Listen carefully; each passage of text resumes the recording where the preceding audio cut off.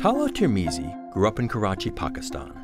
Here, because power generation couldn't meet daily demands, millions of people suffered blackouts, often on days with the most severe temperatures.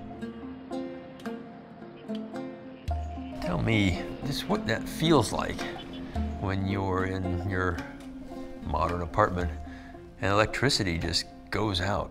Imagine having the same difficulty going on repeatedly for hours and hours every day. So, for example, I come back from my school in a very hot summer, and when I come home, there's no fan operating. It's really difficult, especially during the nights when you need the light most, when you need the fans to sleep. So you're getting sleep deprived. Right. Other thing is, if there's not enough light in the room, I will not have light to study. Right.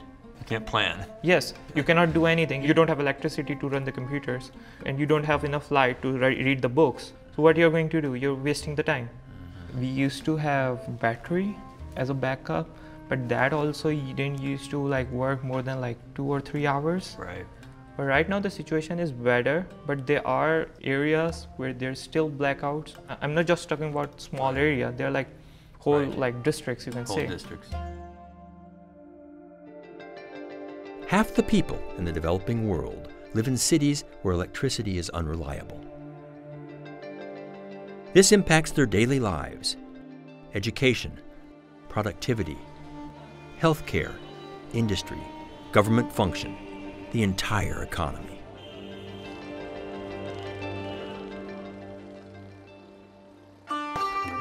Do people, when they think about this, there's global climate change and there's energy, and a big part of the country lives in some level of energy poverty.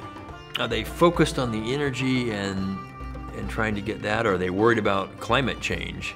So the most important issue when it comes to energy was the climate change.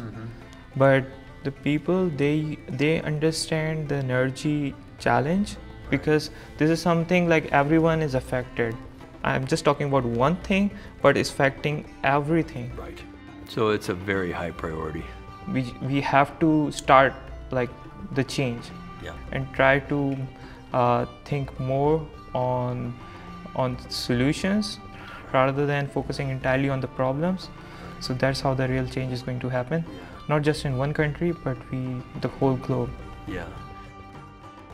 3.5 billion people in dozens of countries, 45% of the world's population, struggle with unreliable electricity today. This will drive their energy policy.